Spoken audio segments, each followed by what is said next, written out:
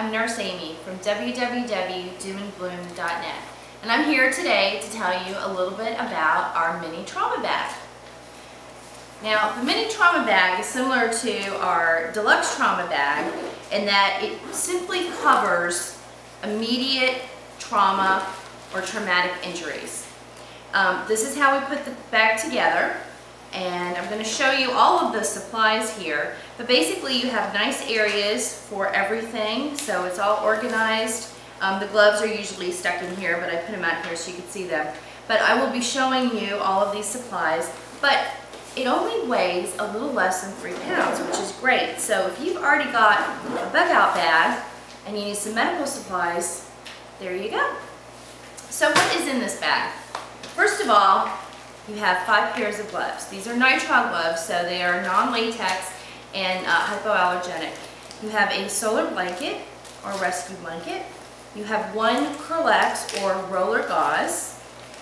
Your instruments include an all-metal steel EMT shear or bandage scissors. You have a nail scissors that is curved. You have a 5-inch hemostat.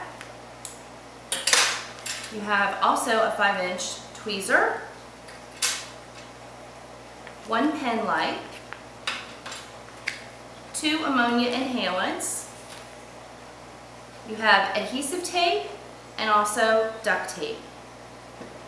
You have 10 sterile gauze. You also have 2 ABD gauze, which are 5x9s. These are 4x4s. You have 10 sterile, or actually 5 sterile Telfa pads, because these are 1 to a pack. The sterile 4x4s are actually 2 gauze to a pack. So you have 5 of the non-stick or non-adherent pads. You have for wound closure your choice of steri strips or a suture, which is why you have hemostats. You have an ACE bandage. Some of the wipes we include are betadine,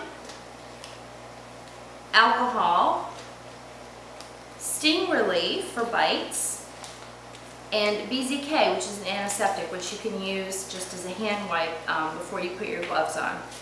You also have 1x3 and 2x3 bandages.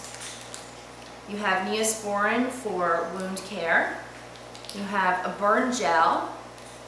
You also have non-sterile 4x4s, which is great for initial blood stopping or cleaning up the wound before you put your sterile dressing on.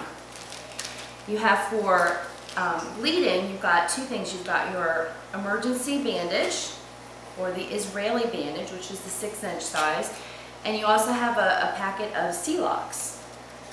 Now, if you have an eye injury, we do include 2 eye patches. We have an instant ice compress, and of course everybody wants to have a triangular bandage, which have a million different uses.